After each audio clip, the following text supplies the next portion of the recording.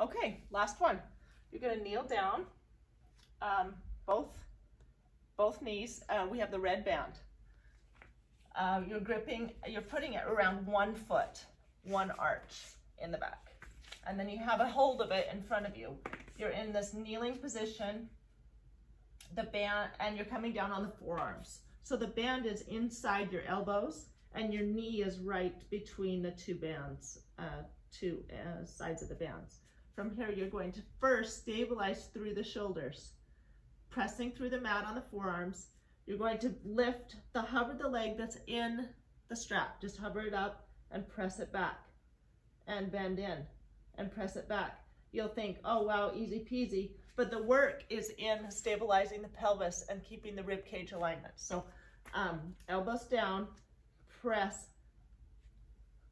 and really working to keep those hip bones square to the floor, shoulder blades down your back, and it really builds. Okay, so as with all of them, 4 to 6, and then you would build. The next one would be the lower and lift. So you'd reach your legs straight out and lift and lower, lift and lower, 4 to 6 of those, and then you'd come back and you do a combo. And then if you have any slack and it's feeling like it's too much, then just let a little slack out. Like before, I had built in some slack for extra resistance. Now I'm letting that slack out. And now bend, stretch, bend. Well, I would do that again. Stretch it out, lift, lower, bend. Stretch, lift, lower, bend.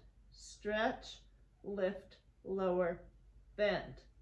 All the time working. I feel tons of work through both of my side bodies, through my abdominals, and through my shoulder stabilizers. It's a good full body exercise.